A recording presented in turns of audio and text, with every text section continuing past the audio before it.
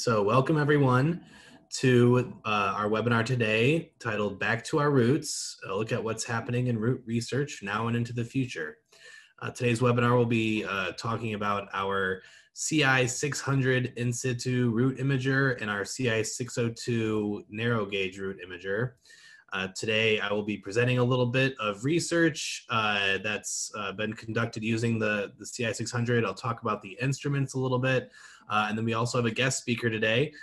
So you'll be hearing firsthand from somebody who is a user of our instrument. And then we will have a Q&A session with both myself and our guest speaker. So before we get started, I actually would like to kind of cover some housekeeping and do some introductions. So first, I want to introduce you to Susie Truitt. She's our webinar moderator for today. She's our distributor manager here at CID Bio-Science. She's been with the company for about 8 years, and she'll be the one posting relevant links and helping to organize and answer questions for you today. So thank you, Susie, for being our moderator today. And then a little bit about myself. My name is Galen, and I'm an application scientist at CID Bio-Science. I have a bachelor's degree in biochemistry and a master's degree in food science from Michigan State University. I'm an IFT certified food scientist, and before working at CID, I was a lab manager for a food testing laboratory, and I also worked as a food safety consultant for the food manufacturing, produce, and cannabis industries.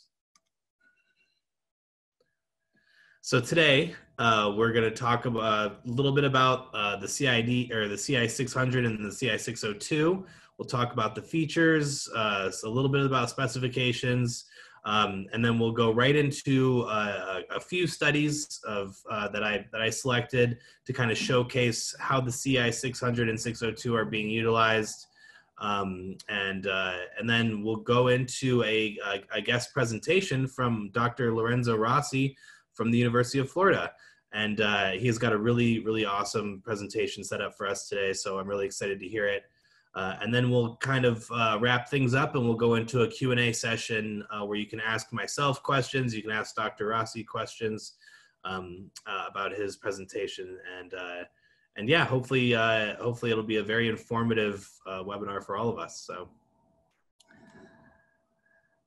just to kind of give you guys an overview of who CID Bio-Science is, we were founded in 1989, so we have more than 30 years of experience in creating plant research tools. So we create these to help serve the research community as well as commercial needs. And what we specialize in and what we focus on is creating non-destructive measurement tools that can help researchers acquire consistent and high-quality data.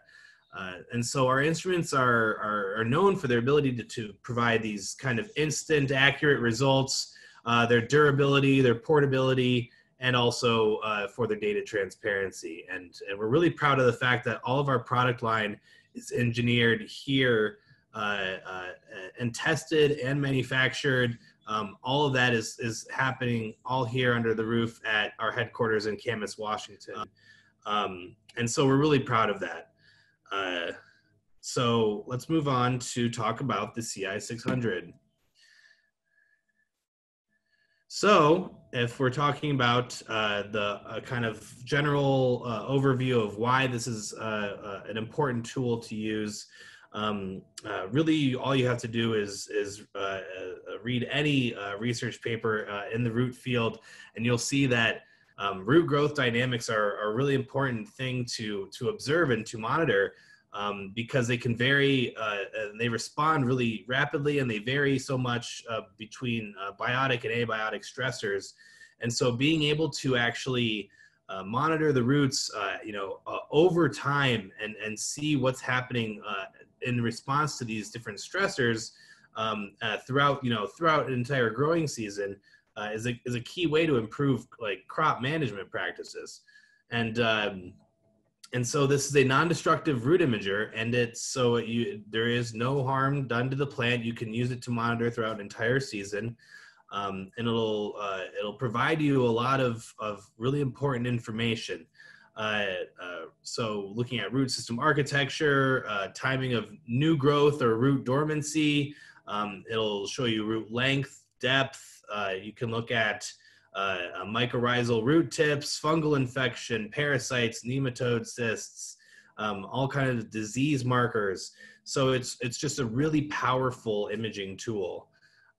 And the way you do it is you just install these clear plastic tubes throughout your field near your plants, and then you can use that to as a housing for the instrument to actually image and track these changes to the root systems. So you can also look at things like responses to fertilizer applications or changes in root structure due to watering schedules, and looking at root dieback from disease, like I mentioned. So really, really cool tool. And both the 600 and 602 can provide this information. So just kind of getting into a little bit of the features and the specifications of them. So the 600 and 602 can provide these very high resolution images up to 23.5 million pixels. And for the 600, the options go from 100 to 300 to 600 DPI. The 602, being the narrow gauge root imager, can go up to 1200 DPI as well for scanning resolution. They do take 360-degree scans.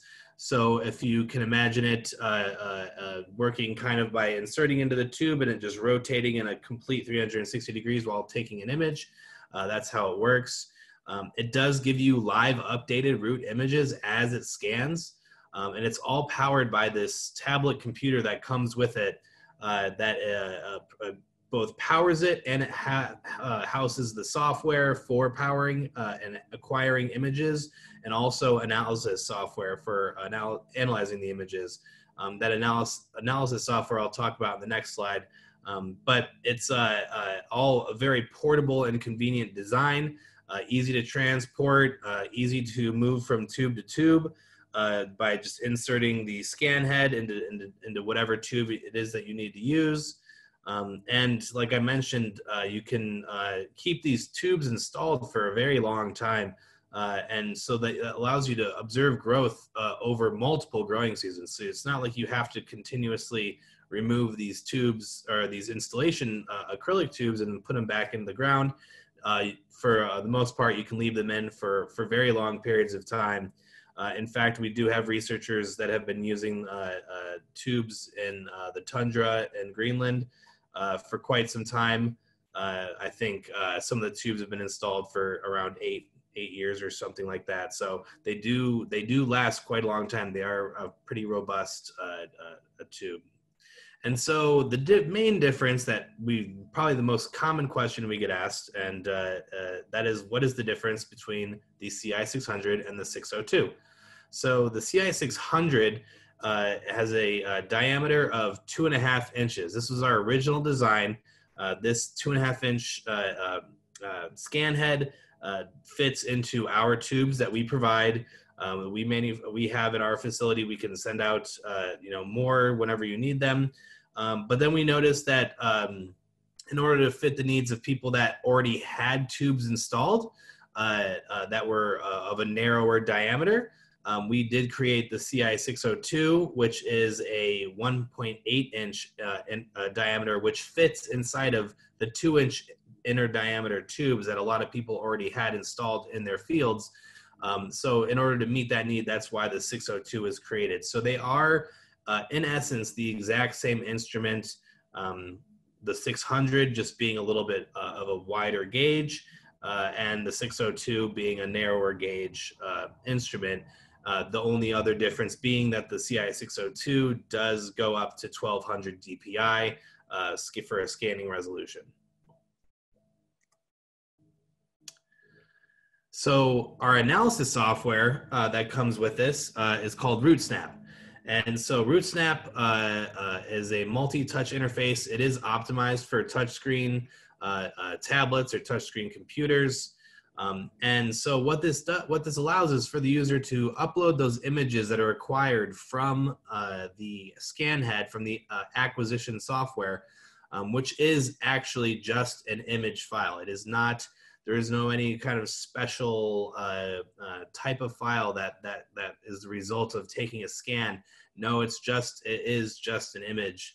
And so with that, we just simply upload that image into the RootSnap software, and it allows you to trace your roots either using the touchscreen feature or using a mouse. And you can get measurements of root length, area, volume, diameter, and branching angle, all appearing on the screen as you trace your roots. And so it can report average values as well as your individual root data. And then also you can use the automated snap to root functionality to make the tracing part easier. So we do have a kind of built-in snap to root functionality where as you trace, it'll kind of automatically detect where that root might be. And it is a comprehensive root analysis and image analysis package, and you can use it to observe over a series of different times. You can look at images from across your entire growing season and compare and see how much roots have grown or died back. And overall, it is a fairly intuitive and efficient user interface, we believe, for helping. So it's similar to another popular software that people are utilizing in these root mapping and root tracing image analysis is WinRhizo. So this is kind of our WinRhizo that we offer free, that comes with our instruments. So before I get into these studies, let's just really quick go over, I've already kind of discussed some of the applications that the 600 and the 602 can be used for. So obviously looking at root physiology, observing development and function of a plant's root system over a period of time. But where we see it used often really is in agriculture. So looking at establishment and rooting of new crops throughout a growing season, and then also looking at things like early disease detection. So being able to detect and diagnose plant pathogens and disorders before you can actually visualize anything above ground. So that's a really invaluable tool to have, so that it isn't too late before you can intervene and see what can be done to mitigate this disease. And then also there's a lot of other applications that this has been used for. So looking at timing soil amendment applications with root flush, looking at efficacy of fertilizer and other soil treatments is another popular application. So really, it's just a really powerful overall tool to be able to non-destructively look at root growth and look at root health. And a lot of people use that either as a independent, as we'll see, as an independent kind of application and focus on that. But a lot of people also will go ahead and take that and use it as a part of a bigger picture study, which we'll also see here in the coming studies I'm about to discuss. So let's go ahead and jump in to some studies. So this first one that I wanted to showcase for you guys, this one is titled Mini Rhizotron as an in situ tool for assessing sugarcane root system growth and distribution. I chose this study because this is a really good paper to read if you are a person who is very interested in utilizing mini rhizotron systems or utilizing the CI 600 or the 602 for a root study, and you've never actually used a mini rhizotron system before, and you aren't really sure what kind of the best practices might be or what variables can play into the effectiveness of utilizing the CI 600 or the 602. So in this study, essentially, it's really just looking at all the best practices, all the key kind of concepts of utilizing the CI 600 specifically to look at, in their case, sugarcane root systems and looking at the growth and the distribution of sugarcane roots. And so as you can see from these images, actually they look at a variety of different factors that can influence how effective your system can be. And so looking at things like installing the tube completely perpendicular to the soil surface versus at a 45-degree angle.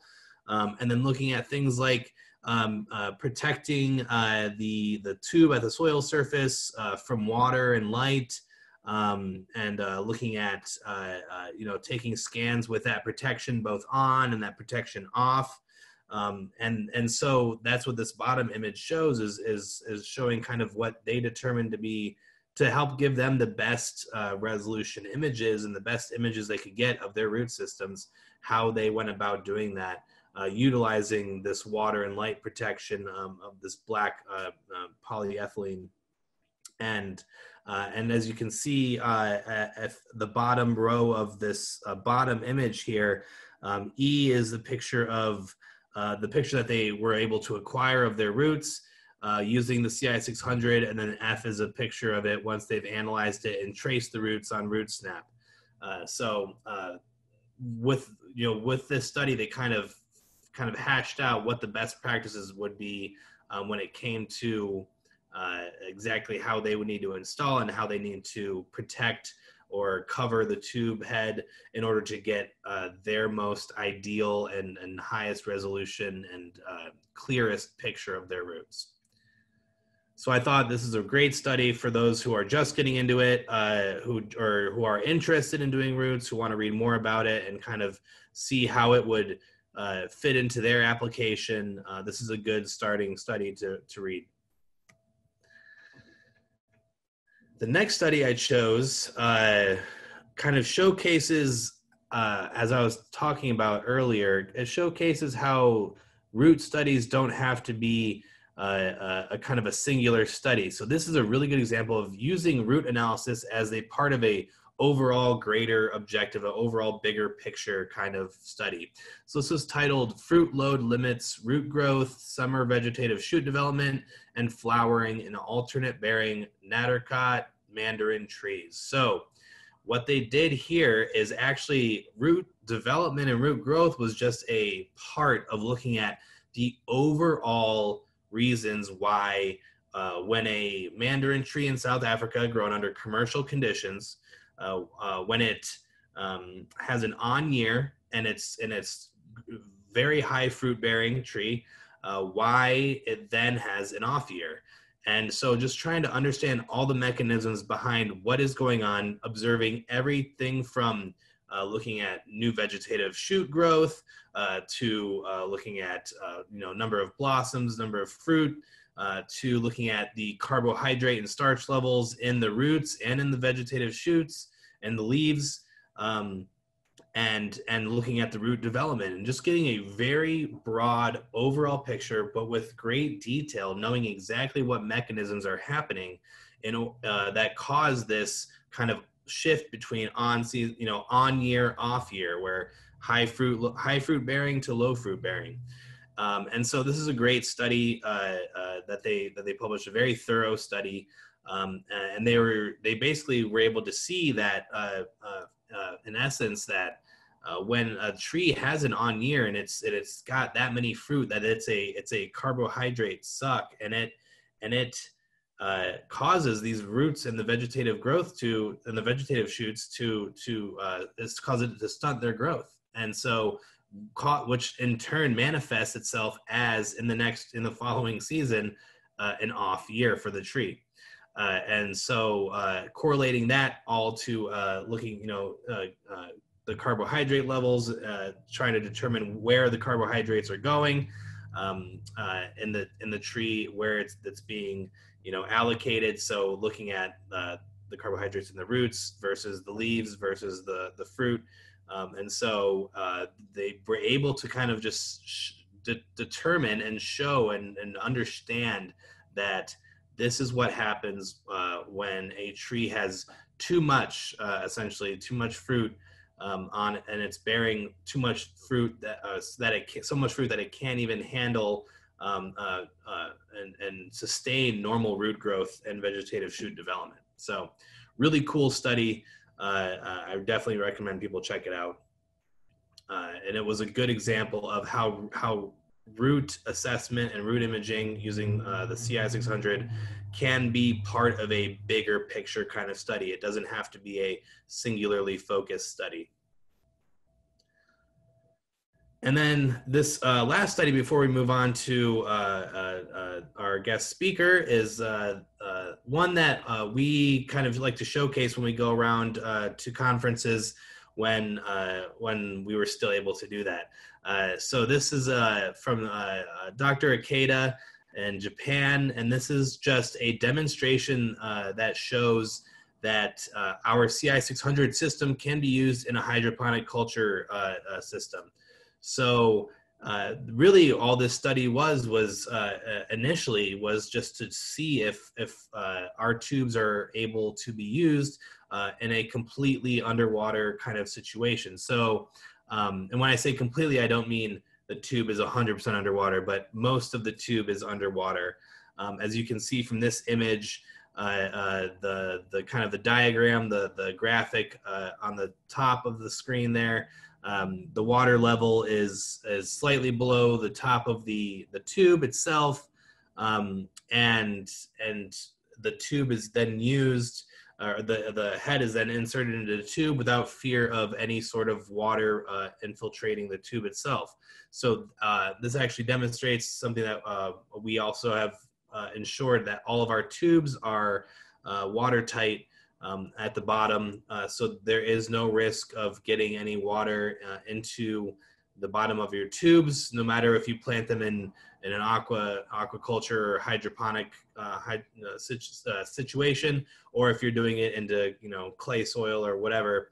As long as you are making sure that you are taking proper care of the tubes, there is no risk of water getting into the tube.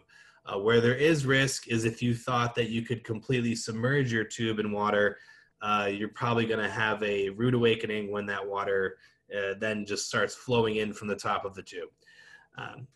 But this was a great study by Dr. Ikeda, and it really helped demonstrate all the versatility of utilizing a mini risotron system like the CI 600. And so they decided to perform some studies just looking at various root parameters with treatment of salt stress or aluminum chloride to just see, kind of preliminarily see, how well this CI 600 can take images in this hydroponic system. And they got really good results. Everything kind of makes sense to what you would expect for the results. With the salt stress, the control obviously having the most root length and surface area and volume, and then increasing concentrations of salts causing the roots to be subdued, the root growth to be subdued. And this is all done with tomato plants. And it was a really good demonstration of exactly how versatile this instrument can be. And so those are just 3 studies. We wanted to kind of keep this short so that we allowed proper time for Dr. Rossi's presentation. And if you have any questions about these, please put them in the Q&A chat. Susie will also post links to these studies. I don't know if we have a link for Dr. Ikeda's study. I know that this was given to us from him directly, but it probably is on the internet somewhere, I would say. So without further ado, I'd like to introduce our guest speaker, Dr. Lorenzo Rossi. He is an assistant professor in the Horticultural Sciences Department at the University of Florida. And so Dr. Rossi is going to be talking to us today about his project. His main research area is in plant root biology. He's a horticulturist with specific expertise related to root anatomy, dynamics, and root system architecture. So when it comes to the Q&A session, if you have any questions directly related to Dr. Rossi's research or about anything related to just general questions about roots, Dr. Rossi is going to be your guide to answer those questions for sure. And so Dr. Rossi's research program focuses on improving root health and growth on HLB-affected citrus. And that's actually pretty funny that that's exactly Dr. Rossi's research area. I'm pretty sure that in our last webinar, I also presented a study about HLB affected citrus. So it'll be cool to learn more about that. And so he's helped lead to the development of environmentally sound and effective citrus management methods. And so this is kind of exactly one of the applications that we always envision for the CI 600 is in the agricultural world, being able to help develop and mitigate disease and stressors. So I'm really excited about Dr. Rossi's talk. And so without further ado, I would like to let Dr. Rossi go ahead and take over. Dr. Rossi, are you there? Yes. Can you hear me? Awesome. We can hear you loud and clear. So go ahead, and if I'm not advancing the slide, then go ahead and just tell me to advance the slide for you. Okay. Thank you.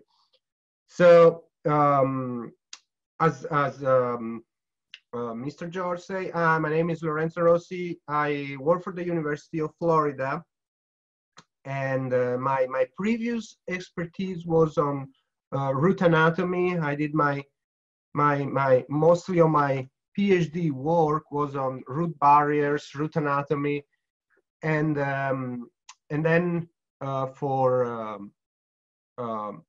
this job as an assistant professor here at the University of Florida, we are working on field trials in HLB affected citrus.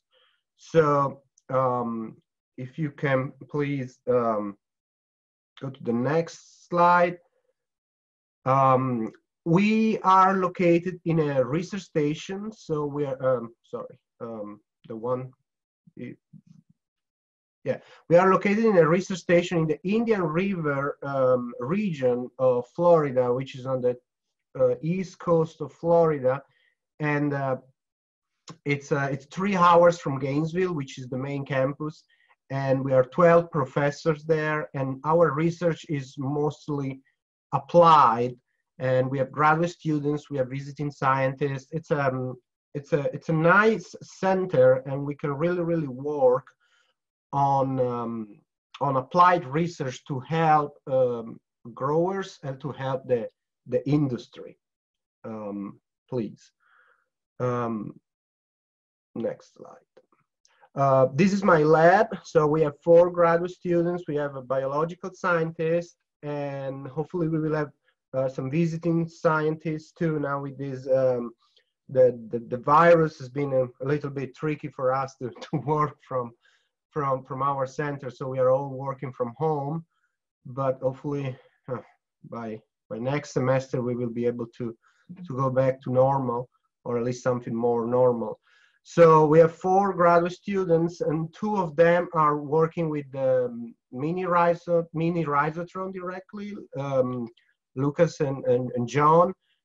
Jonathan has been working with the mini rhizotron in the past. He's probably work on that again. And Ricardo is more working on hydroponics and aeroponics, so studying root system architecture in greenhouse settings.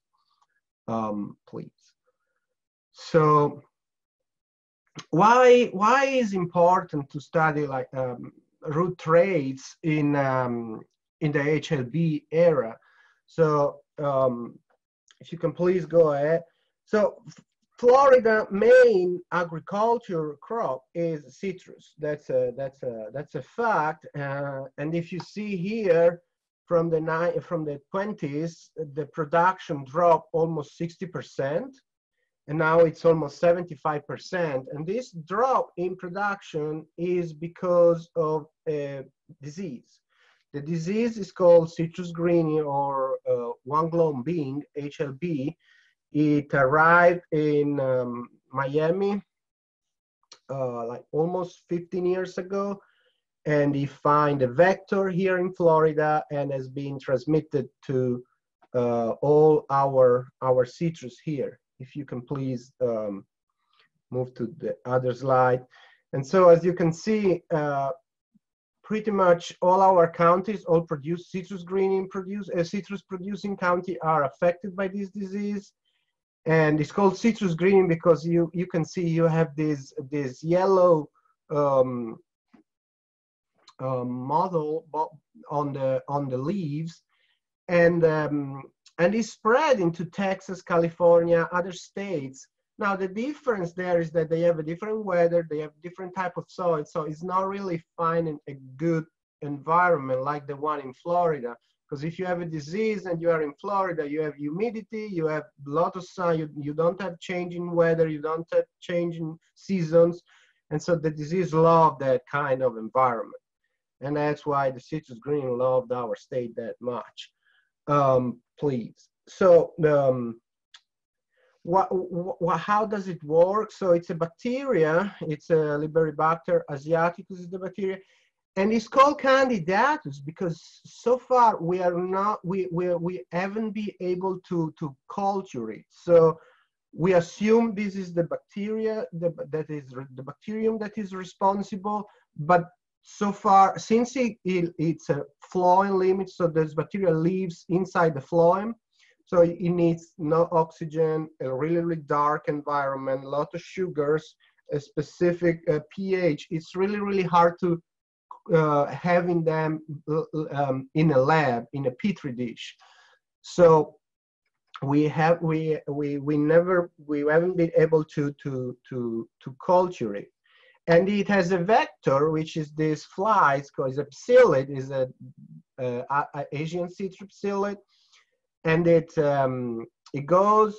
The psyllid goes feed in on the phloem and transmit the bacteria. And so from the phloem here on the leaves, the bacteria moves inside the roots, replicates into the roots, and clog all the vascular system of the plant. So then the nutrients are now moving from the roots to the leaf, and then you have a lot of imbalances in your trees. And then if you don't do anything, or if you just don't think the citrus green is the problem, in like 5 or 6 years, you're going to lose your citrus growth. Next slide, please.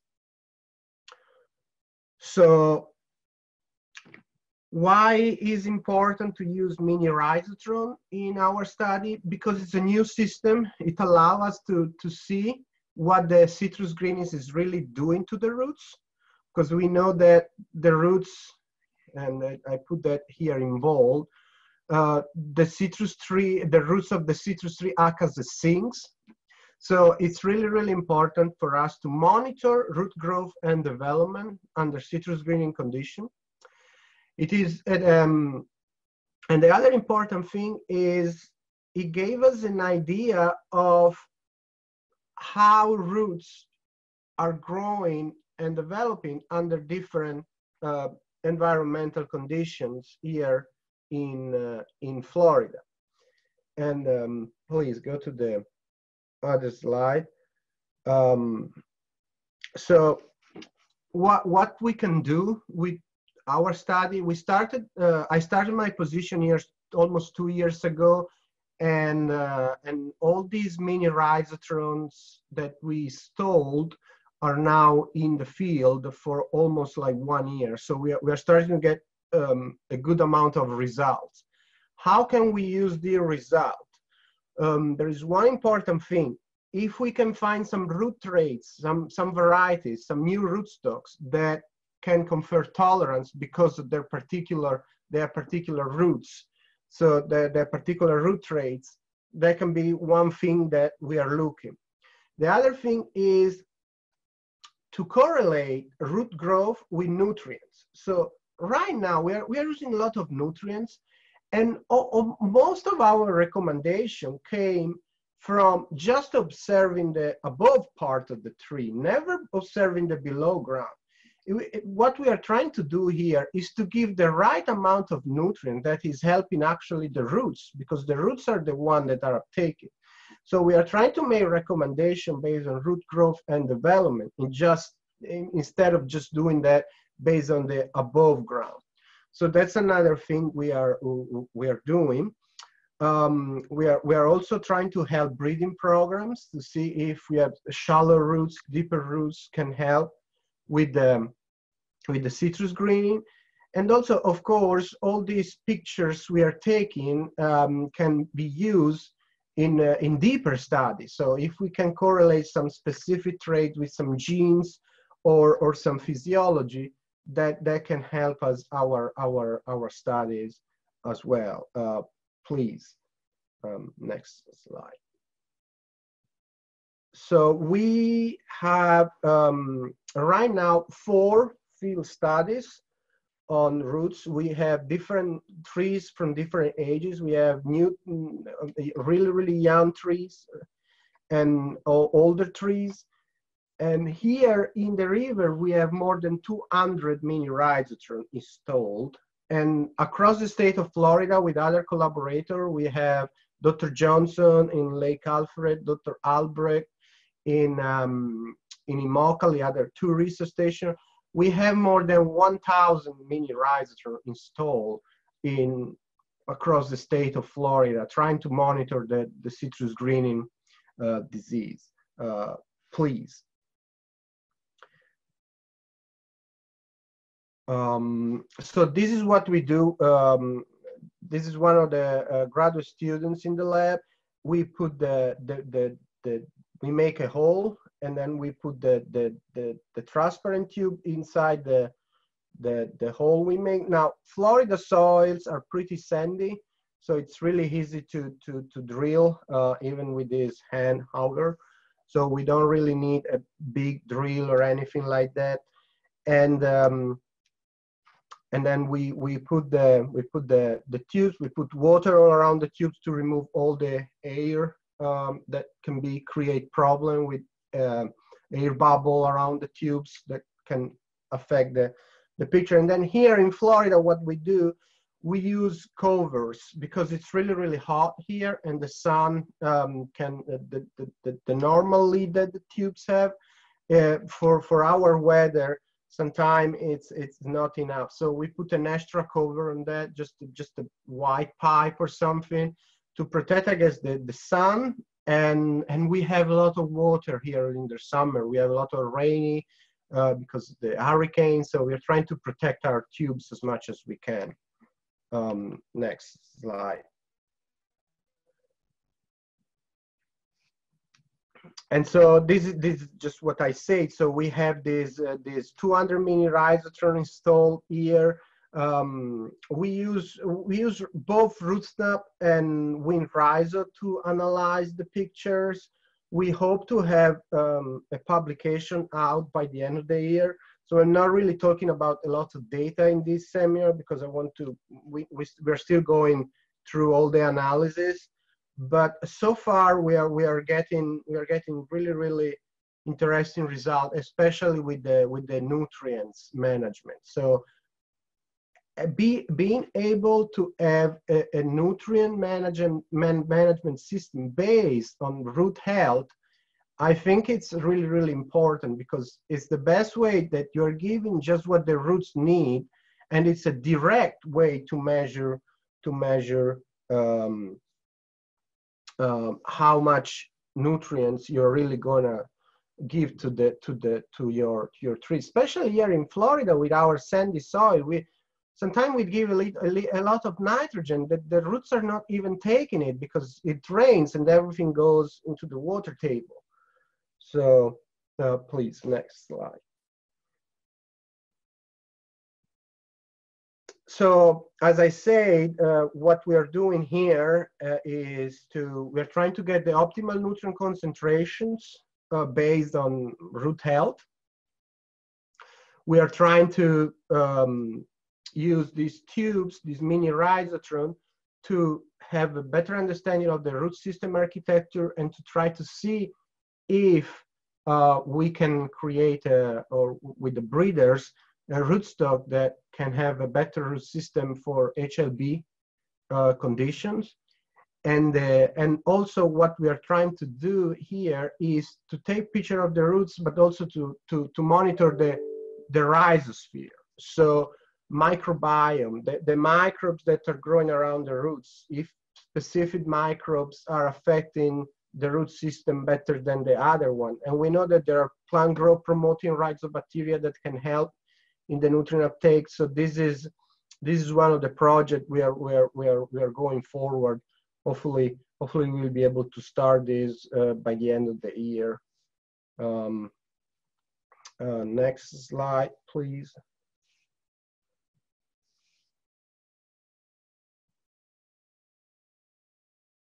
So again, this is what a root system for a grapefruit here in the river looks like. So it's a really shallow root system. We have a really shallow water table, so the roots cannot go too deep, and they will go really wide but not deep. So we're talking about like probably 12 feet high, but like only 3 or 4 feet deep.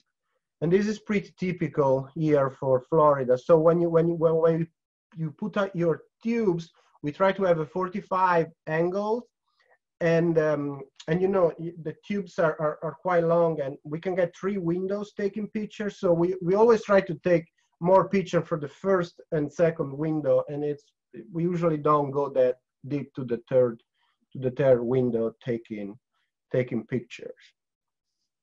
Please, next slide. I just want to say thank you to our sponsor, to USDA, the Citrus Research and Development Foundation, and the University of Florida. I was able to buy the tubes with those specific grants, and I was able to buy a camera. Hopefully I can buy another camera soon, because it's nice to have a backup when we have calibration, when you're using a lot of tubes. So I'm trying to put that in my proposals, so I can have a backup camera. And I think that's it. I think there is a last slide with my contacts information. You have one more slide? Okay, yes. If you have any question, if you want to know more about my research, this is my email. We are on Twitter, we are on Facebook. So feel free to contact me, and if there are any questions, I'm here. I saw Lucas Ullman is here too. He's one of the students in my lab. He's the one that actually do the job in the field. So if you have, I'm the one that pay the bills, but sometimes I'm not in the field with him. He's the one that is in the field every day taking pictures and putting the tubes. So he may, if I don't have an answer, he may help with technical questions as well. Thank you. Awesome. Well, thank you so much, Dr. Rossi. That was a really insightful presentation. And I'm looking forward to seeing that paper when you guys get it published. I'm really excited about that data. So yeah, that concludes our webinar today. So just kind of gonna wrap things up, and then we'll go into the Q&A session. So today we talked about some of the applications and use cases for the 600 and the 602. This technology can be applied to so many different fields of research, most commonly used in agriculture, but definitely certainly used in other applications like forestry and ecology, things of that nature. So really any researcher in the academic, private, or government sector that requires some sort of fast and reliable and non-destructive way to analyze root images can really benefit from utilizing the 600 and the 602. You know, this instrument is able to acquire these images. They're fairly high resolution images, all non-destructively. And the RootSnap software that comes with our instrument can also allow you to determine root measurements just from tracing the roots on the image. Overall, that was a very informative presentation from Dr. Rossi, and I hope you guys learned some stuff about the instruments. And of course, we have the Q&A session coming up, so it looks like we have quite a few questions. So hopefully everyone can stick around for that. If you have any application-related inquiries or problems, you can contact myself or Eric Munoz Garcia, who's our other application scientist here at CID Bio-Science. We're both more than happy to help. If you have support issues where something was wrong with your instrument, I will direct you to contact our support team directly. Just really quick, gonna talk about two things that we're really excited about here at CID. First is our upcoming release of our new leaf spectrometer. So it's our CI710 SpectraView, and it is going to be awesome. It's a new form factor. It's the same concept as our previous model of our CI710 miniature leaf spectrometer. This time it's a brand new form factor. As you can see, it's all on one instrument, touch screen. You'll be able to look at absorbance, transmittance, and reflectance all at the exact same time. It has all the same built-in indices and even some more new built-in indices. And also will be able to be utilized for like PLS, partial least squares regression modeling, and also fruit maps compatibility. Something we recently released that we're also still excited about is our F751 Kiwi quality meter. This is on our Felix Instruments side of the business. This is a tool that can instantly and non-destructively assess dry matter and bricks in kiwi fruit. And so those are important indices for harvest and maturity determination. So we're really excited about that release as well. If you have any questions about those or any inquiries, you can contact our sales department. So if you would like to get connected with us, we have lots of different avenues where you can get in touch with us. The best way to keep updated with what's going on is to check out our website, www.cid-inc.com. You can always call us. You can always send an email to us, and also follow us on social media. So we have a Twitter, a Facebook, and a LinkedIn profile. So please check us out. And I know nobody's traveling right now, or they shouldn't be unless they have some kind of essential business happening. But when this all blows over, and if you are in the area, you are always welcome to stop by our headquarters in Camas, Washington. And we're always happy to give tours and show what we're working on and everything. So yeah. Let's go ahead and get started on the questions. But before that, if you guys want a quote for the CI600 or the 602, all you have to do is click the tiny URL. Susie will put that in the chat for you guys. This tiny URL for the Root webinar. It will give you instant access to a quote where it will give you options on different payment methods, on different warranty options. It'll be all right there on the one quote for you, really easy to navigate. So if you'd like a quote, go ahead and click that link. If you have a question that is specific to an application, so say you have a research project coming up and you're not sure if the CI600 or the 602 is the right fit and you want to talk to someone about it, I am your person, as well as Eric Munoz Garcia. He's our other application scientist. So if you would like to request a consultation, they're always free. You can always set up a time for us to have a Zoom call, a video call, and we can discuss all the ins and outs of your project and how our instruments can help you achieve your goals for your project. So to request a consultation, go ahead and click that, the tiny URL /product consult. Susie will also be posting that in the chat as well.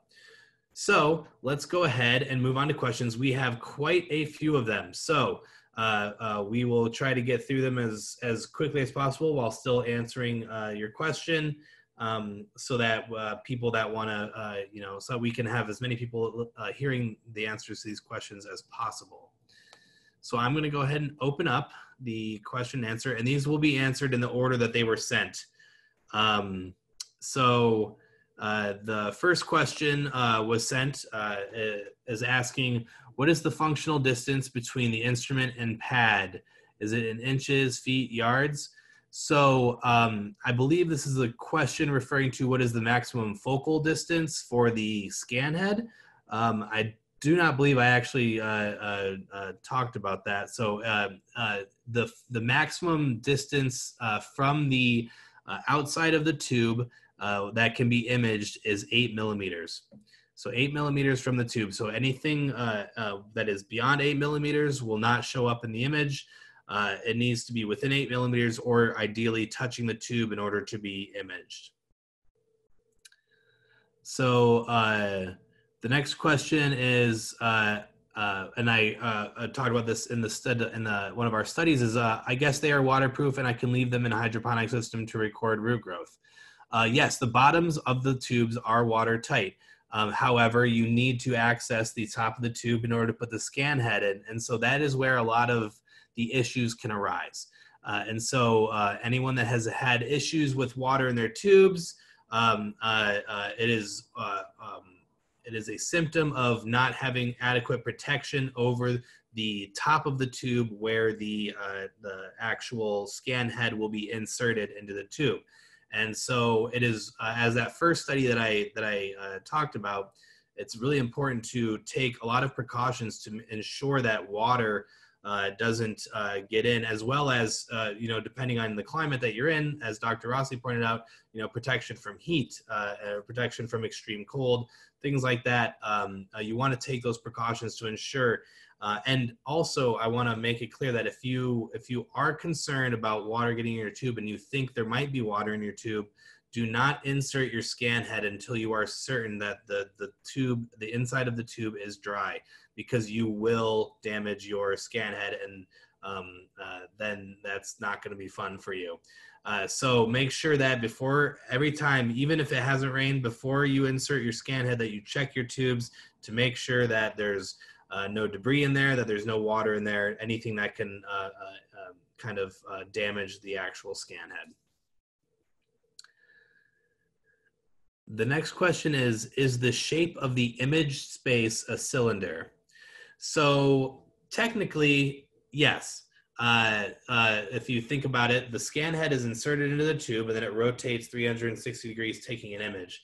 The image itself comes out as a flat image, but what you're taking is kind of the inside diameter of a cylinder that is 8 millimeters outside of 8 millimeters thick, and it's outside of the tube itself. So technically, I guess the answer to that question is the image space is a cylinder, but your images are normal flat images that are acquired. The next question is, can we know the number of roots per tree? So the best way to go about addressing a question like that, you would have to be very thorough in the installation of your tubes to make sure that you are imaging every possible area of your tree. Otherwise, you're going to have to perform some sort of estimation based on a calculation or modeling in order to determine the number of roots in your tree. The next question is, does the software automatically provide results, or do you need to trace individual roots?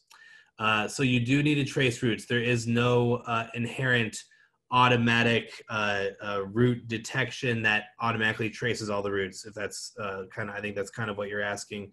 There is still root tracing involved. The feature that kind of makes that a little bit easier is the snap to root feature. But it does still involve physical tracing of the roots.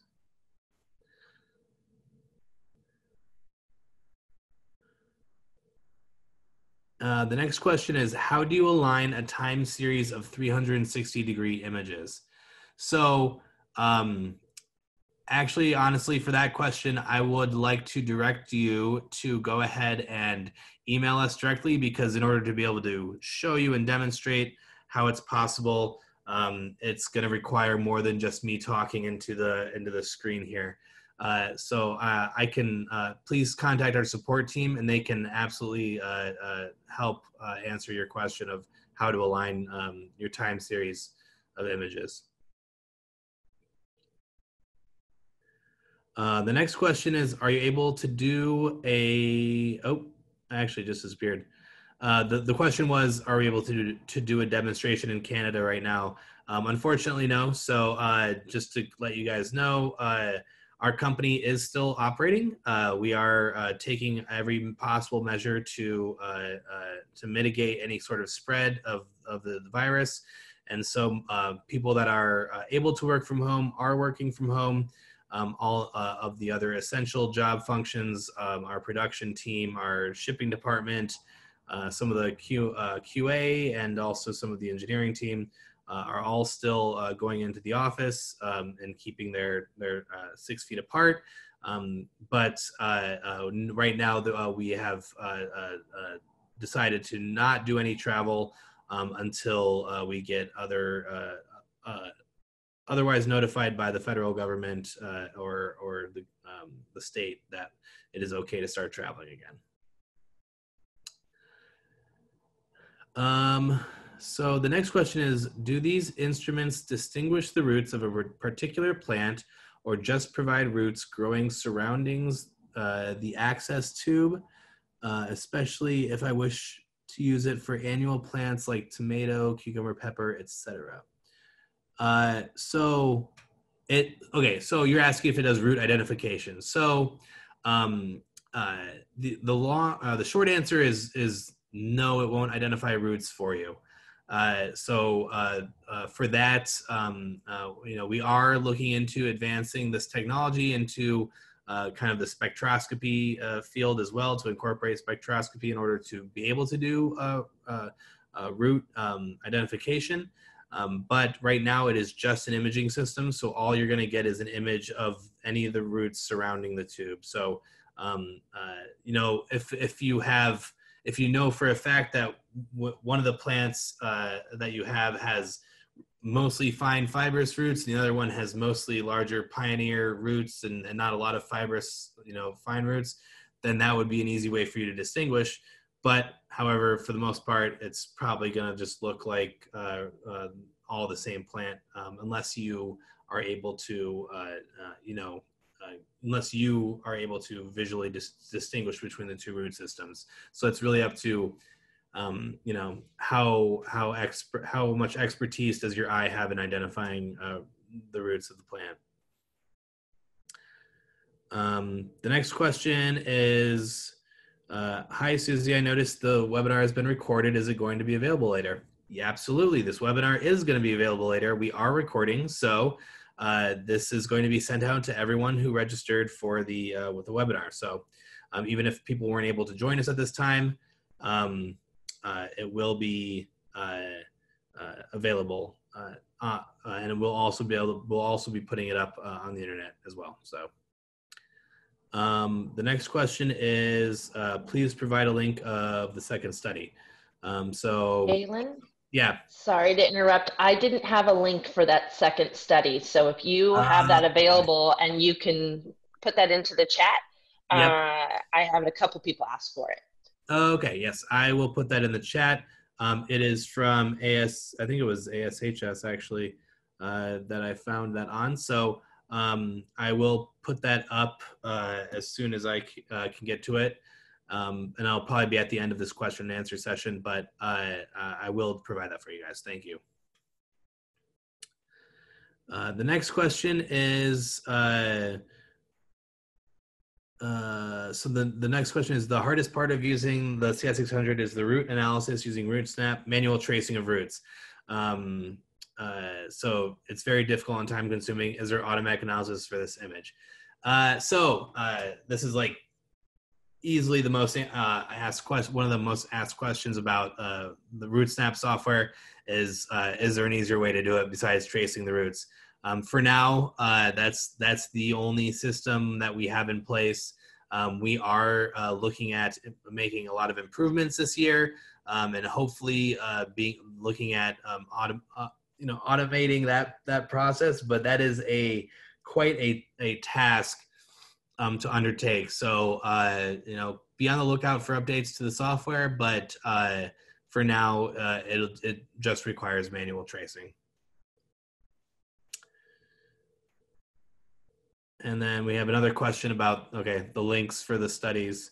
For the study from Dr. Ikeda, I don't think we don't have an actual link for that because that was sent to us directly by Dr. Ikeda. I believe we probably could find it on the internet if I typed that title in with his name. We probably could find it somewhere posted, but I believe it was a poster presented at a conference, and I'm trying to remember which one it was, but I will look for an online reference for that where everyone can access it. And then the next question is again asking for references. So I will provide the link for the studies after I'm done answering these questions. How much minimum tube is required for general experiment for root growth? Really, I guess the absolute minimum you would need is something that is really determined by how deep you think your root system is going to go. So even if you have a really shallow root system, and it's something that you can do not in the field, but grow in some sort of greenhouse environment, and you can create your own kind of growing box. We've had people that look at really, really shallow root systems, but they install their tubes. They create these boxes to install tubes horizontally. And so they have about 25 different tubes installed horizontally along this grow box so that they can see every single inch, and they don't have to worry about installing depth, because they just can control exactly how far down they want their tubes to be, and they can still get a great, really wide image. So how deep you want to go is really dependent on the root systems you are studying.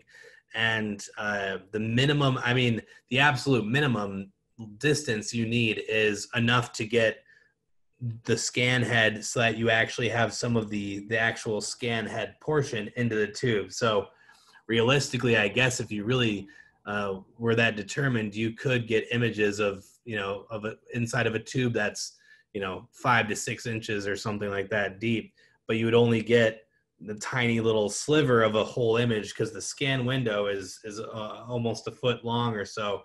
So you would really need to you would have a whole section of just blank image, then a small sliver of image. So yeah, that's my answer for that question.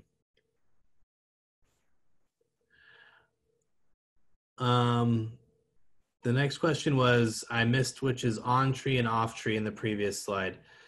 So that study that I posted about the mandarin trees, the South African study, the on trees were the ones that had a high fruit yield, like a large fruit bearing tree, and then the off ones were the ones that were low fruit bearing. And so the on trees would be on for one growing season, and then the next season they would be off. And then the off trees would be on for the next growing season, and they would kind of switch back and forth like that. The next question is, how is it calibrated? Every time you use it, or once a time when experiment will start? We recommend calibrating it. Well, once you get it, once you receive it, you'll want to calibrate it. And then realistically, it doesn't hurt to calibrate before every large day of large use, but you only need to calibrate if you notice something is off. If you notice that your images aren't aligning correctly and something's going wrong, that's when you definitely need to calibrate. But actually, this would be a good question for somebody who actually uses it on a daily basis.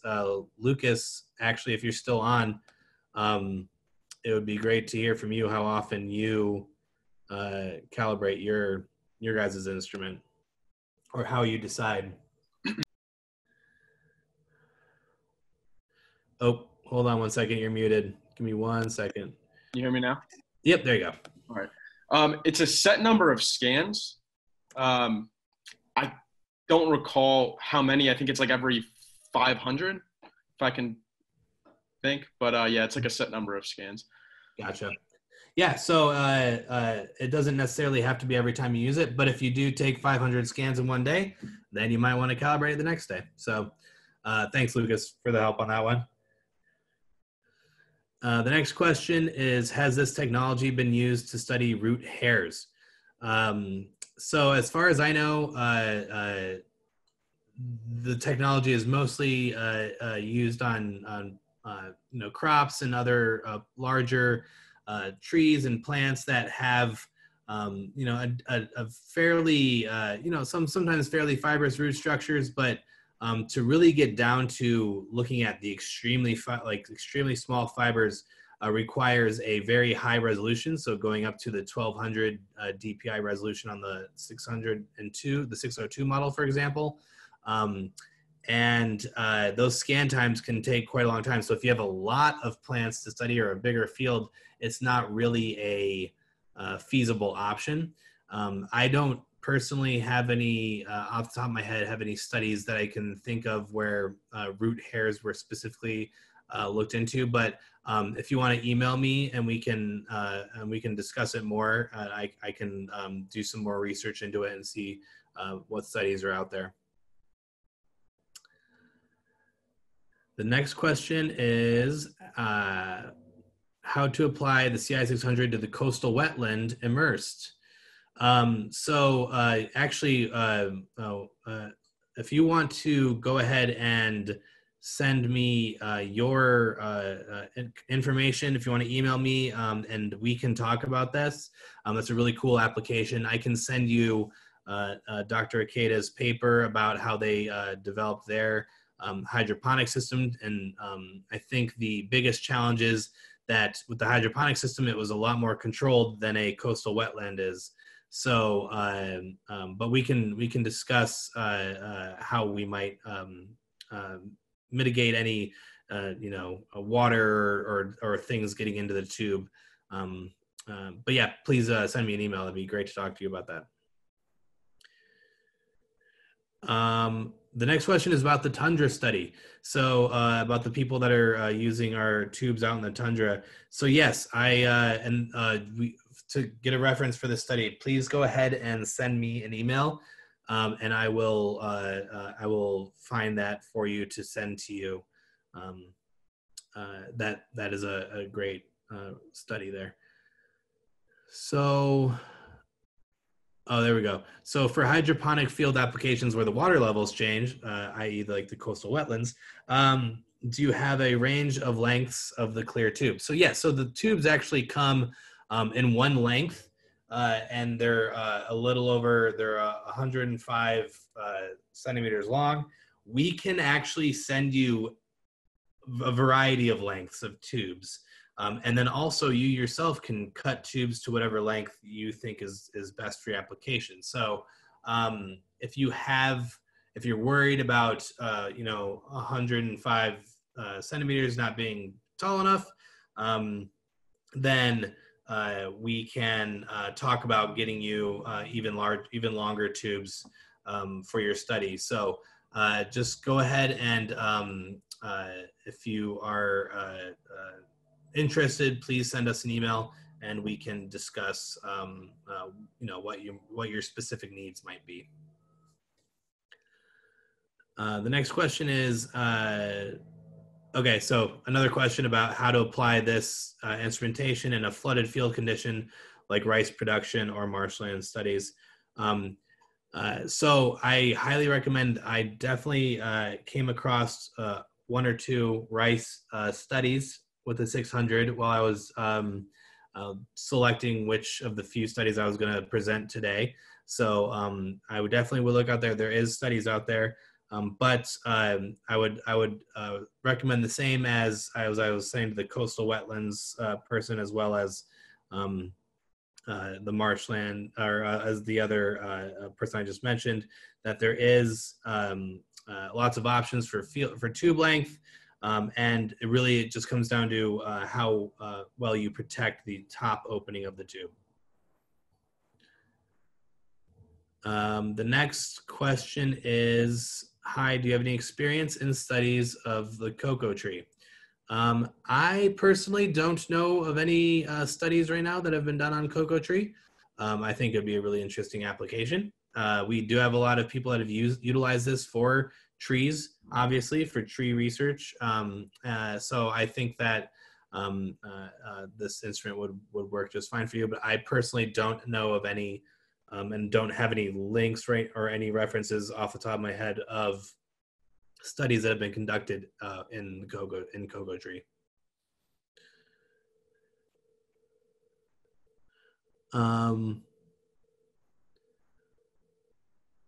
So the next is a question about reliability of the technology. So they installed 30 mini risotron tubes in an already established avocado orchard, but the results they were getting were inconsistent, and after 3 years, they've stopped scanning. For the same treatment and identical fruit tree, we obtained 650 root tips in one and about 60 in another. Do you have any advice? I would recommend that you reach out to me via email, and we can talk about how we can mitigate that.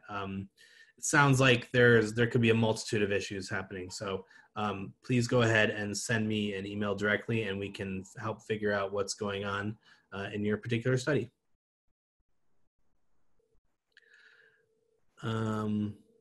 The next question is for Dr. Rossi, it looks like. So Dr. Rossi or Lucas, this question is asking, this type of disease in citrus is it in citrus only, or does it exist in other plants? Does it only affect one side, or does it affect the whole plant? Well, I think I can answer that. It does affect the whole plant. So it's not just one side, it's systemic. So the entire plant will show symptoms. There are other diseases that are similar to this one, like the Xylella fastidiosa. The Pierce disease is something that you find in grapes, in wines. Or it's something that you find in olive trees in southern Italy. Those are similar disease, but they affect the phloem. This is they affect the xylem.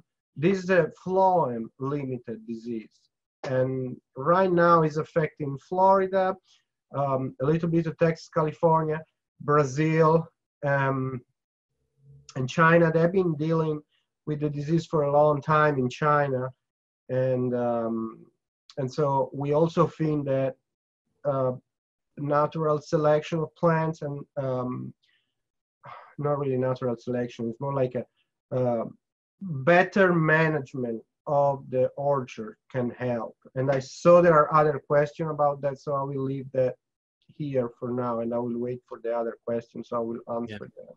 Yeah, actually, so the next question is, do you know if anyone's studying what the flies like about the leaf? And then if so, if they know what they don't like, they can then use genetic modification to insert a gene to produce a sort of repellent for the fly.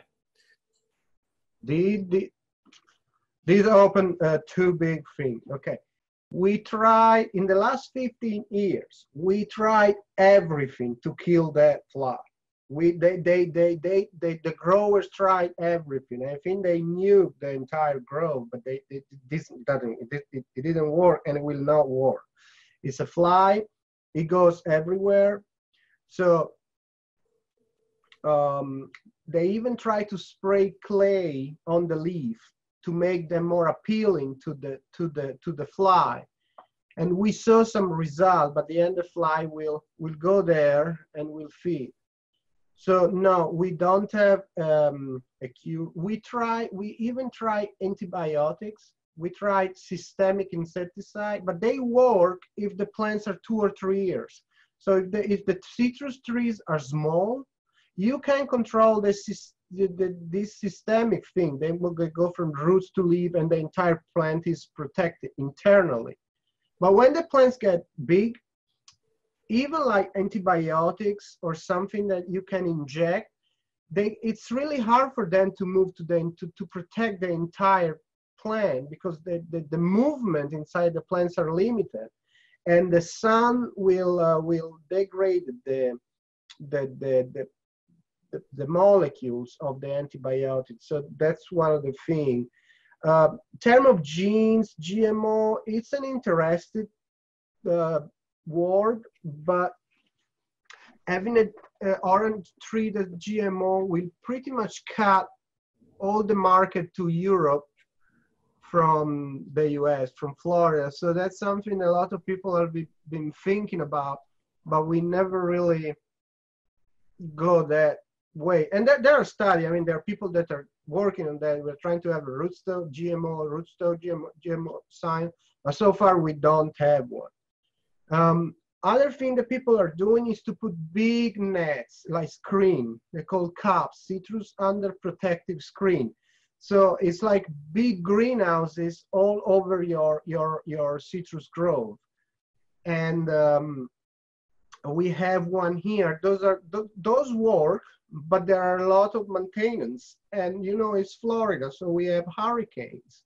And having a big like screen net all over your grove, it means that yes, you put yourself in a big economic risk every year that you have an hurricane coming into your way. Awesome. And actually, the next question might be a quick one for you, Dr. Rossi, but is how do you know how to know what the HLB infection looks like by naked eye? It's interesting to say that when the psyllid put the bacteria inside the plant, sometimes it takes 2 years before you can even see the symptoms because the bacteria are replicating to the roots. So before you see something, you can wait up to 2 years. When you see when you have the symptoms, they're pretty clear because the leaf will have a yellow mottle inside. So when you have that yellow spots in the leaves, that's your HLB because the nutrients are not going into the leaves. The starch accumulation into the leaf, and you have all these yellow spots. Awesome, thank you. All right, the next question is the drilled hole bigger than the tube? If yes, how do you fill the remaining space between soil and tube? If no, how do you insert the tube without scratching the surface?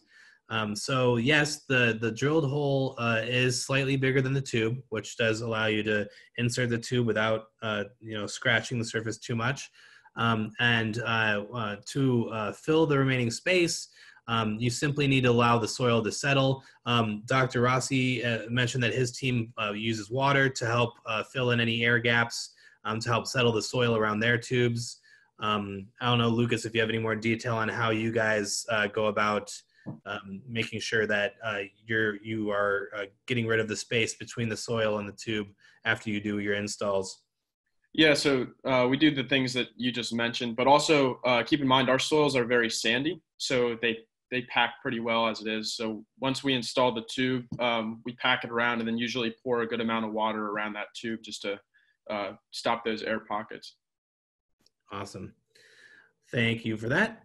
And the next question, moving on, is what orientation do you keep? I meant the direction of tube face. So I'm not 100% sure what you mean by this question, but one thing that we do recommend is that you mark a position on your tube when you install it. That way you know exactly and where you need to insert your scan head to be at the same home starting position every time. So you want to make sure, if you want to be able to easily look at changes over time, and you want to see the same image over a period of time, you want to make sure that you always insert your tube, insert your scan head at the same exact position on the tube. So you can choose whatever position that is. Just make sure you're consistent throughout the duration of your study. The next question is how to deal with if moisture gets inside the tube. We have a number of mitigation strategies for that. The best way to deal with it if it's already in there, obviously the best way to deal with it is to do all your best to make sure it doesn't get in there.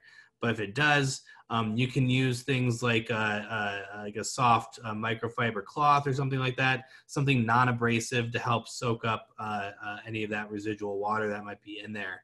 And we do have some strategies and for that on our website.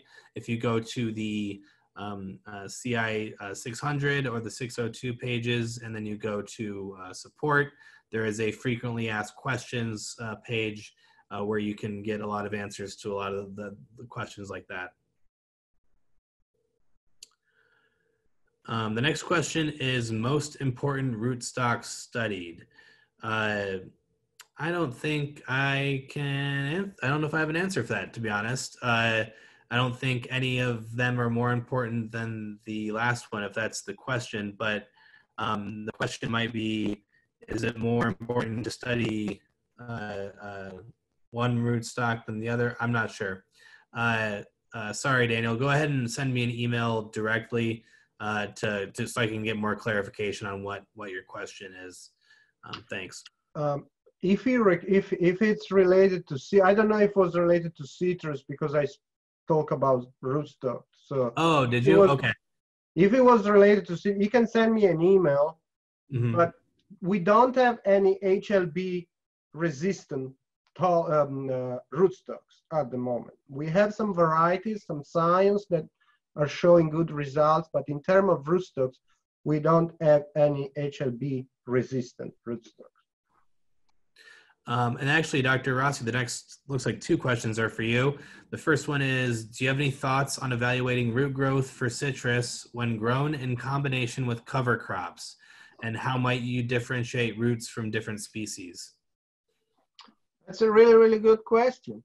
Well, let me say something too. There are a lot of studies now on cover crops here in Florida. Dr. Strauss from the South Florida Research and Education Center put in a lot of work on that. And we saw that having cover crops, adding compost, adding other organic matters, it really helped restoring fertility in soil, especially in Florida soil that are really sandy and that have been on citrus for like 40, 50 years. So having cover crops is really helping, and it's sustainable, it's natural, it's something that I really like. That's the first thing. How do you like pick the roots that are from the cover crops and the roots that are from the citrus? That's kind of easy. The roots are usually different. So when you're going with your root snap or when you wind rhizome and you trace the roots, it's easy to trace, to see that there are roots from cover crops and there are roots from citrus, and you will need to define them. And also, sometimes they are different deep too. Usually the cover crops, they are in the first like part of the soil, the first profile, and then your roots are deeper than that. And also, most of the cover crops, specifically if you have the legumes, or if they have different families, they have a tap root, they have nodules, so you can see that they're different. Awesome, thank you for that. I think this next question that also might apply to your study as well. Can the mycorrhizome commensals be modified to inhibit the invasive bacterium, sort of like competition? We tried, not me personally, but there are studies from the University of Florida working on mycorrhizome. It didn't really work well for HLB. But other studies on the microbiome, so specific microbes, that's something that can work. And there are some potential studies that are undergoing right now, so they're ongoing. It's one with microbes and the specific microbes that can help root health and can help take of nutrients. So if you can increase these microbes, you may help your roots too and your HLB affected trees. So there are studies in that direction. I don't know if they have been published yet. I know people that are working on that specific components.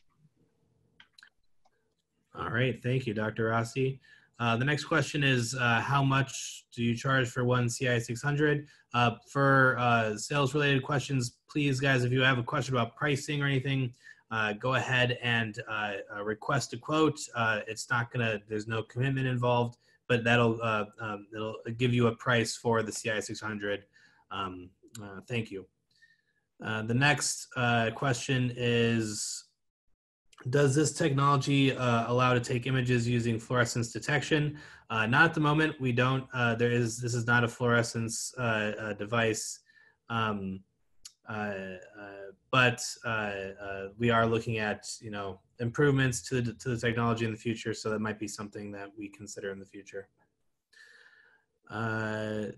Are there, are there any plans for adapting the software to other platforms like iPad OS, given its recent advances? That is a great question. I will actually talk to our engineer who's going to be working on improving our RootSnap software and ask him to make sure that that's something that is possible for the people that would like to utilize an iPad. So thanks for that. That's a great question. The next question is, the mini Risotron is a machine and how to get and install it. So I recommend that you reach out to me personally, or reach out to our support staff to get some more information on that. So the next question is, older BART's mini Risotron have notches to make sure you are taking pictures at certain depths. So does this system have notches to make sure that your images aren't overlapping? And so actually this is a great, I do have some information for that, but I'm sure Lucas can also expand on that. But essentially how it works is we have a handle for the actual scan head, and the handle comes with multiple adapters or connectors that are exactly the width of the scan, or sorry, exactly the length of the scan window. So every time you put a new whole section of the handle down, you are actually taking an image at exactly the right length. And so you won't have too many overlapping images. But Lucas, if you wanna expand on how you guys actually make sure that your guys' images don't overlap too much, you can go ahead and. No, you discussed it very accurately. That's exactly what we do. Like Mr. George said, they're like these metal connectors, and if you're doing, for example, the deepest portion of the tube, you would use more connectors, and they're all the same length, so that's a way you can keep track of it. There is sometimes overlap, so you have to be careful, but I think the best way possible is to use those metal connectors. Awesome, thank you. The next question is, what is different between the CI 600 and the CI 602? And that is that the 602 has a narrower gauge, so its diameter is 1.8 inches. The 600 has a diameter of 2.5 inches. The 602 is also capable of taking 1200 DPI scans. The next question, it is known from experiences developed in mini Risotron in pastures. We have had people utilize this in grasslands and tundras, like I mentioned. So I'm sure that it would work just as well for a pasture application. The next question is for Dr. Rossi. Can we deploy these tubes into pots filled with soil for pot experiment under controlled conditions to avoid environmental factors?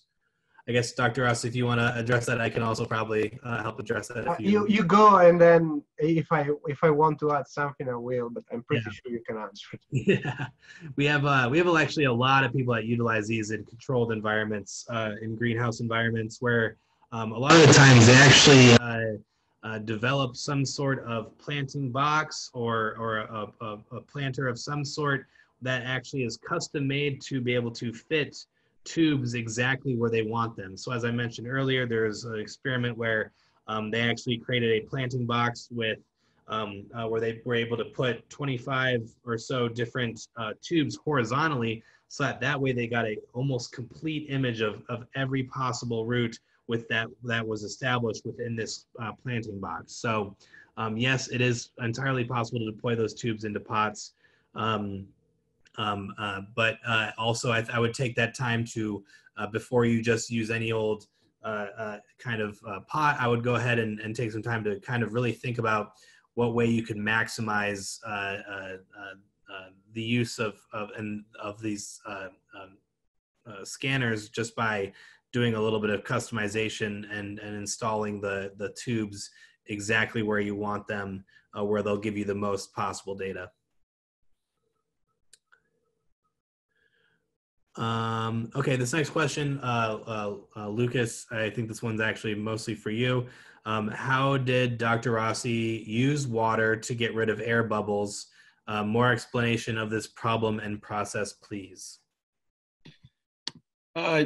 Yeah, so when you install these tubes, sometimes if you were to install a tube and then take a scan right away, you may see just pockets of air, so pockets where that soil hasn't kind of compacted down. If we see that, we'll take a large amount of water, a few gallons, and pour it around the tube. And that movement of the water down to the soil actually helps those cavities collapse a bit.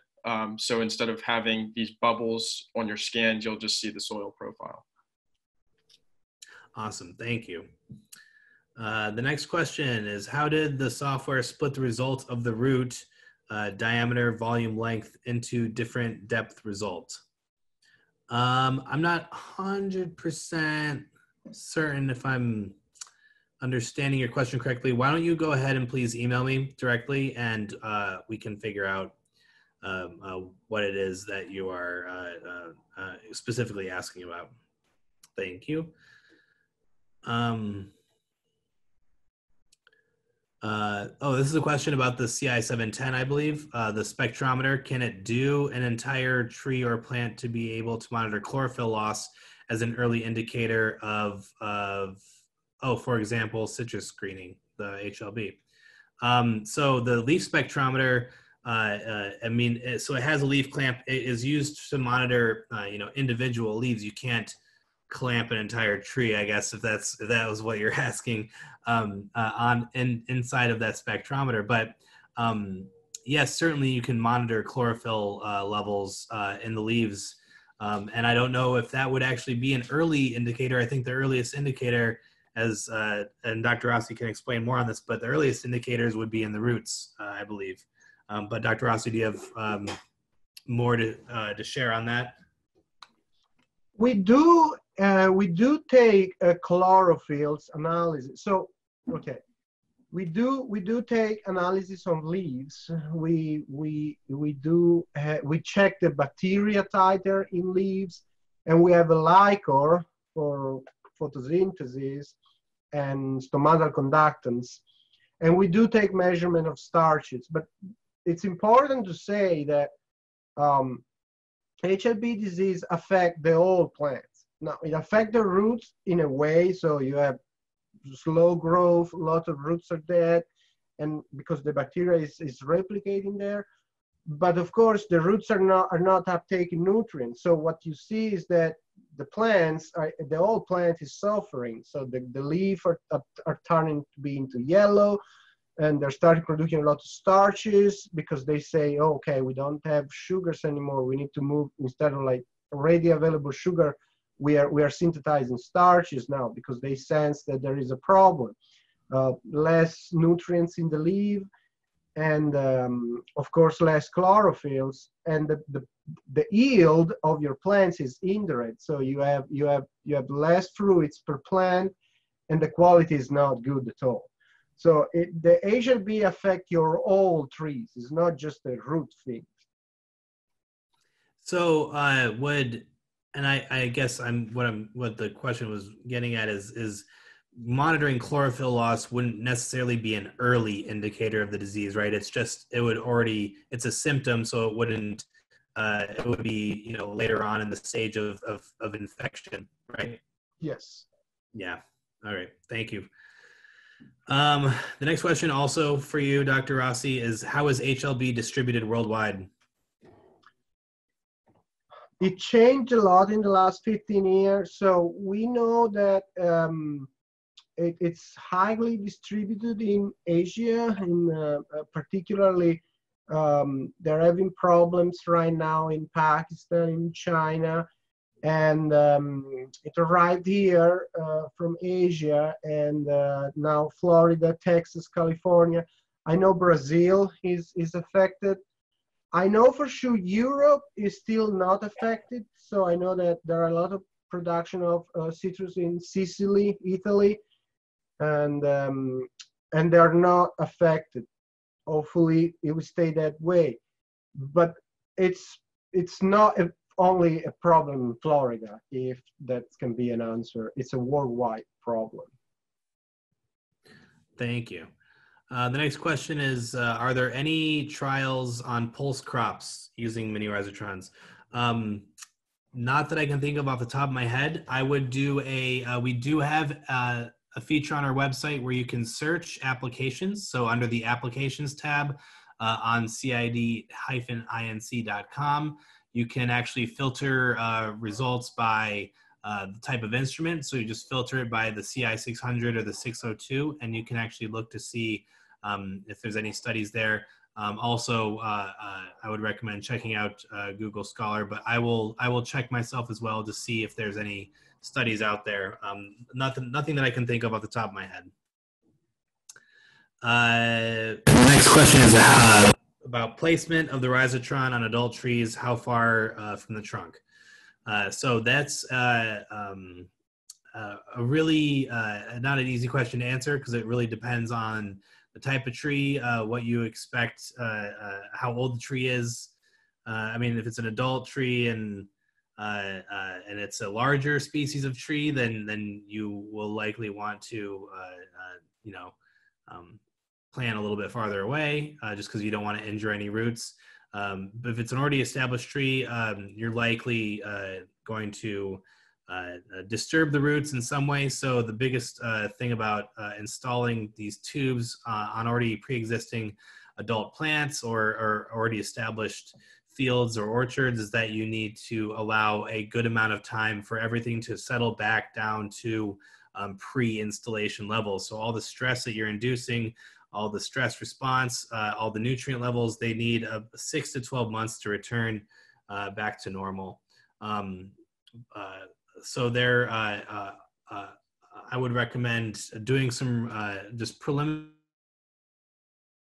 to see where your root structure is at, and then make decision based off that. I wouldn't just assume there's always going to be a consistent distance and then just drill and hope for the best. I would do a little bit of excavation work beforehand just to be sure.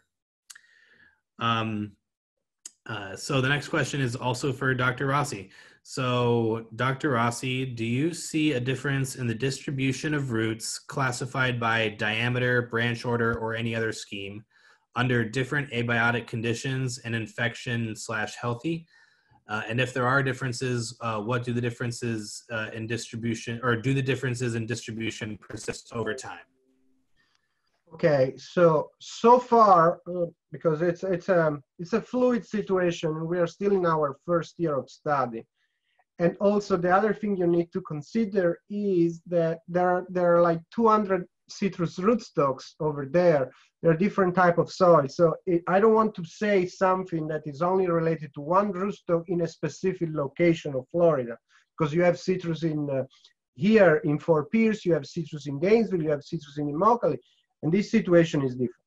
What we saw here is that what happened is that there are a lot of dieback in root. So a lot of roots die faster compared to an healthy trees.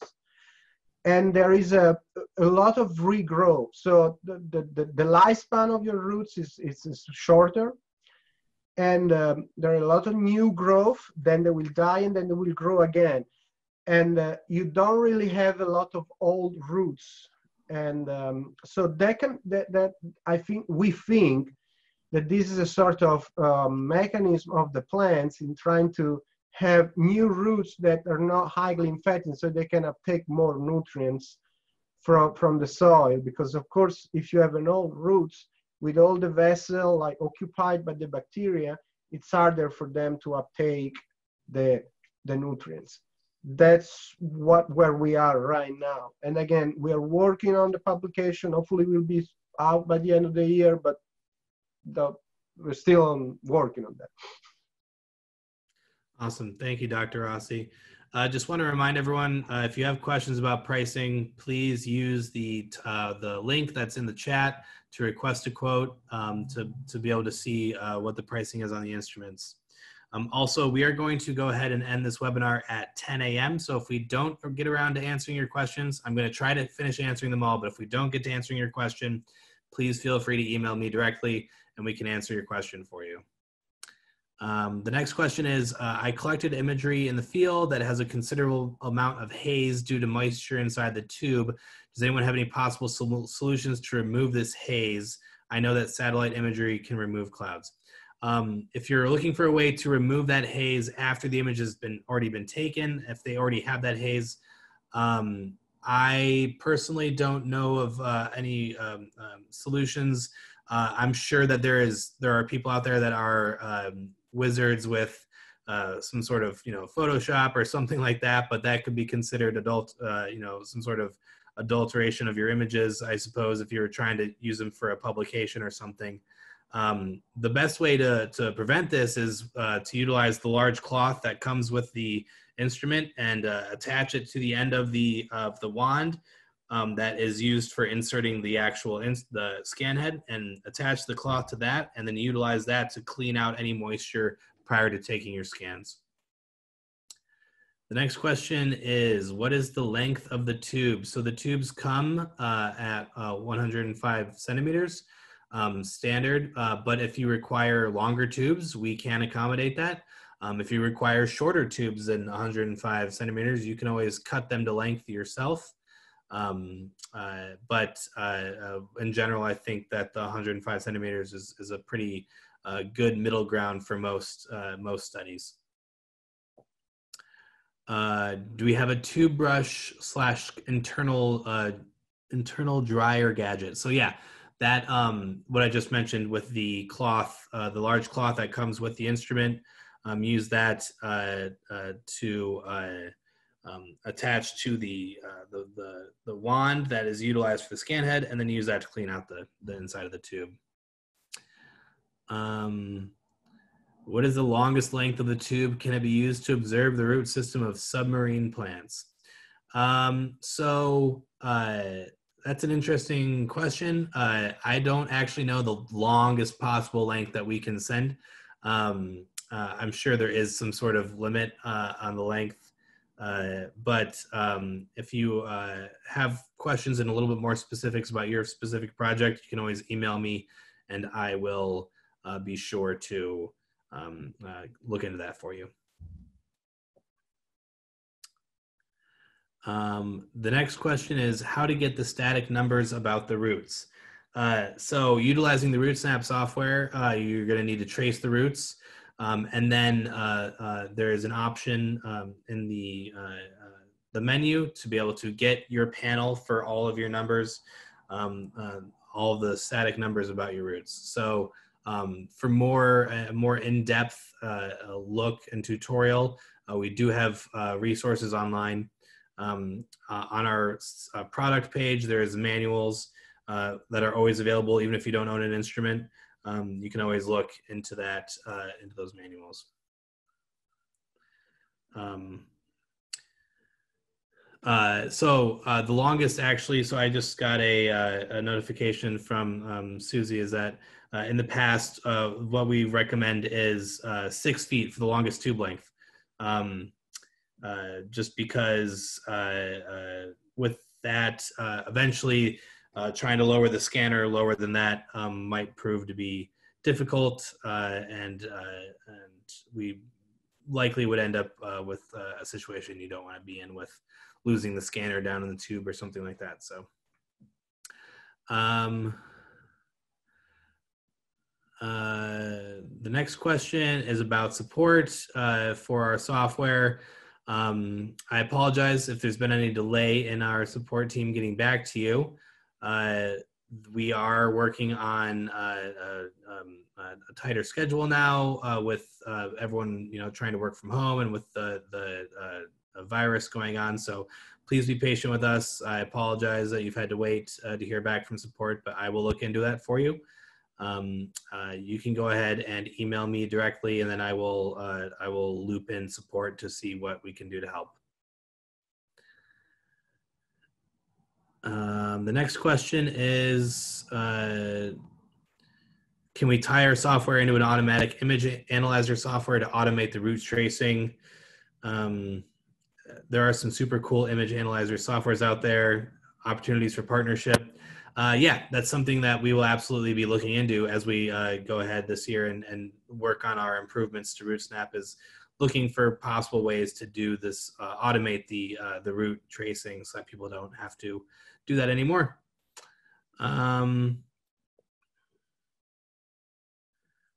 Is it possible to assess root order and retrospectively to change the order of the root if it changes in the time series?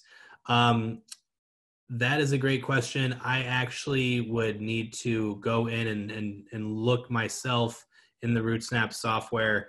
I don't know if Lucas, if you have any experience with that directly, with changing root orders retrospectively in a time series, but I don't know that answer actually off the top of my head. I would have to look into the software and open up the software and do some digging. But yeah, go ahead. Yeah, no, I do not have experience with changing the orders over time, but I will be pretty soon. All right, well, that's great. We'll know your answer soon, and go ahead and send me an email so I can remember to get back to you on that. The next question is root growth disturbance an issue when you install the tubes several weeks or months after sowing? If so, would it be a good idea to install the tubes immediately after seed sowing? Yes, I always highly recommend installing the tubes immediately or coinciding with your seed sowing. That way you actually don't even have to worry about any sort of waiting period to actually allow things to go back to normal, because if you do install a tube into a plant that already has a root structure in place, you are going to disturb it. It is going to take up 6 to 12 months for it to go back to a normal state. And so that's 6 to 12 months of you having to wait to take scans. If you install a tube coinciding with your seed sowing, you will be able to take scans immediately and watch the roots grow from nothing. So it would be, I think, a lot more beneficial to you to actually install the tubes immediately after seed sowing. The next question is how to get the static numbers about the roots. Again, that's a repeat of a question before, but I would check out the manual for RootSnap, and that's available on our website for free under the product page. The next question is, we have 7 questions left. So hi, I have a couple questions. One, is it possible to get an idea of a whole root system architecture with a single root imager? 2, do you have any reference which used root imager to study the mycorrhizal root tips and fungal infections? So the first question is, yes, it is possible to get an idea of a whole root system with a single root imager. It's not the imager that is the limiting factor here, it's the number of tubes that you install.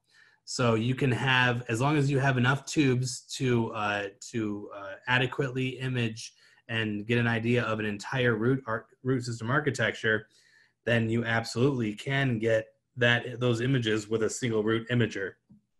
But again, the limiting factor here is, can you and is it possible to install enough tubes?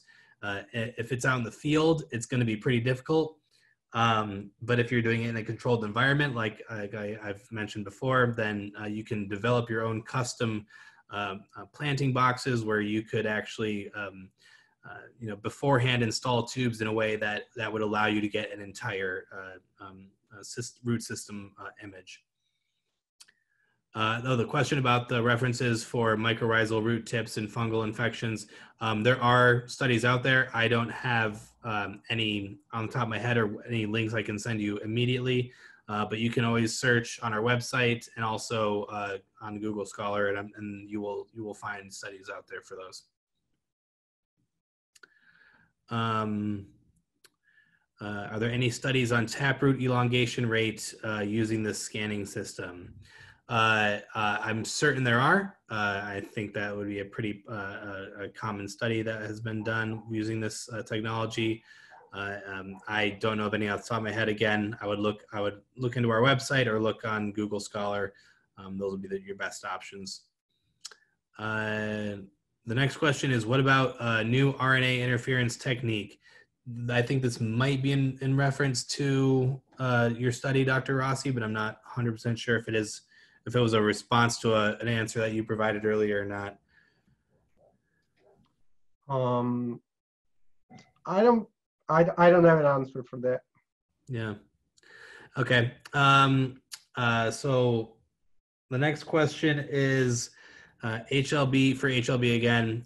Does anyone have a parallel strategy to malaria transmission releasing sterile male flies? Oh, so to mitigate the flies, to try to get rid of the flies by releasing sterile male flies. Do you know of anyone looking into that, Dr. Rossi? There are several entomologists that I think they tried that. It reduced a little bit, but I'm not 100% sure. I know they try other stuff too. They try ultrasounds. They were trying to blast these ultrasounds into the grove. They try like electric fences or something like that, like an electromagnetic field around the grove. But then you have the day, then the hurricane arrived and you lost power and all the flies go inside. So it's an interesting situation, the one we have here. Awesome, thank you. The next question, we have 3 left here, is I find it is too difficult to get the root data from the images by the software when the plant is small. So do you have any suggestions? Yeah, so depending on how small the plant is, for things like some brassica species, if people are looking at very, very small scale plant studies, the root scanners aren't going to be of much benefit. It's just easiest to do your root measurements the destructive way.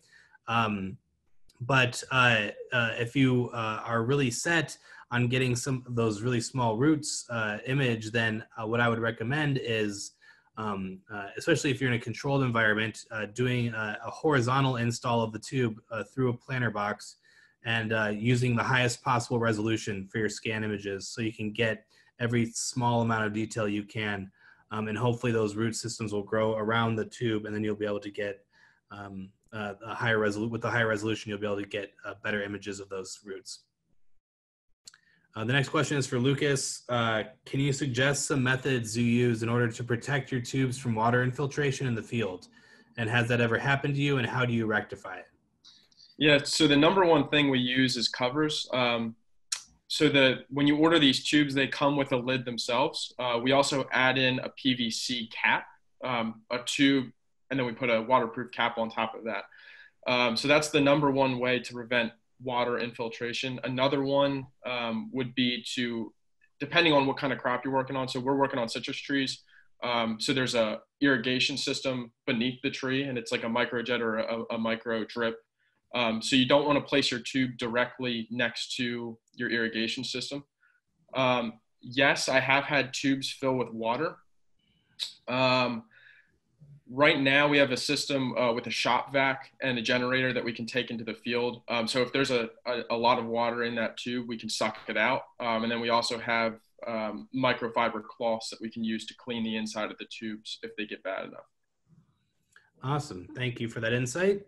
And then the next question is, you might also be able to shed some light on this, but I can also address it, is when the soil becomes soft after irrigation or rain in the field, how much does the tube move from its position and affect the images on roots on correlation of the previous images to measure growth? The number one thing I have to say about this is that that is completely dependent on the composition of your soil. And Lucas, I don't know if you have experience. I'm sure that with the sandy soil, you probably have experience with your tubes shifting a little bit on you. The only time I've noticed a shift in the images was when we saw air pockets around the tubes at first. I've been scanning for almost a year now, and I haven't had much shifting other than when there's air pockets. And then when those collapse, of course, you get some shifting. But as of yet, I have not seen any major shifts just due to the soil. So awesome. Yeah, there is a chance for some shifting to occur. The best way mitigation strategy for that is, as Lucas said, to ensure that your soil has settled as best as possible by forcing out any air pockets that are present after you install the tube, and do a really good job of installing it and ensuring that soil is completely surrounding the tube. In some cases, like in with really clay-based soil or really dry, arid environments, it might be more difficult to keep the tube from shifting. So I know that there are people that implement some measures like securing it to stakes in the ground or things like that to ensure that it doesn't shift too much due to any sort of environmental factors. The last question here. So are you going to send to our emails the recorded webinar, or where is it going to be available?